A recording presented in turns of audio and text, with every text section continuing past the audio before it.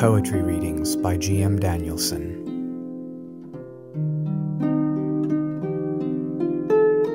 Tyger by William Blake.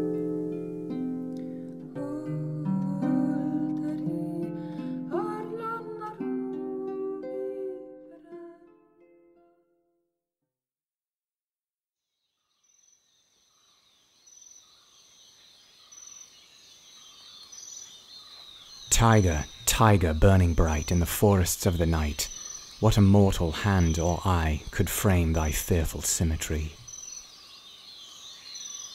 In what distant deeps or skies burnt the fire of thine eyes? On what wings dare he aspire, what the hand dare seize the fire? And what shoulder and what art could twist the sinews of thy heart? And when thy heart began to beat, what dread hand and what dread feet? What the hammer, what the chain? In what furnace was thy brain? What the anvil, what dread grasp dare its deadly terrors clasp? When the stars threw down their spears and watered heaven with their tears, did he smile his works to see?